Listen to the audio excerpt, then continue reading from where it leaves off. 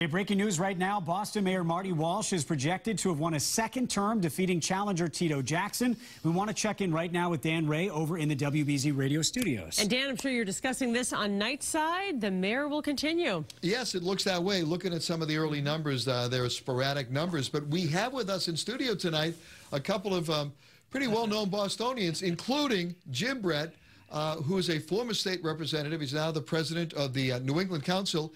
And he really, if you widen out a little bit here, you'll see Jim Brett over on my left. And Jim Brett actually was a mentor to Marty Walsh. So they're reporting, Jim, that your mentee has been reelected mayor of Dorchester's own, has been reelected mayor. What do you think? I'm not surprised. He's earned it. He's done a great job for the city, and obviously the city has responded by giving him another vote of confidence and to be an even greater mayor for the next 4 years. All right. Jim, thank you very much. And Liam and Paula, we're going to be here all night long. But if you want to talk politics, have folks give us a call. Thanks, guys. Dan Ray,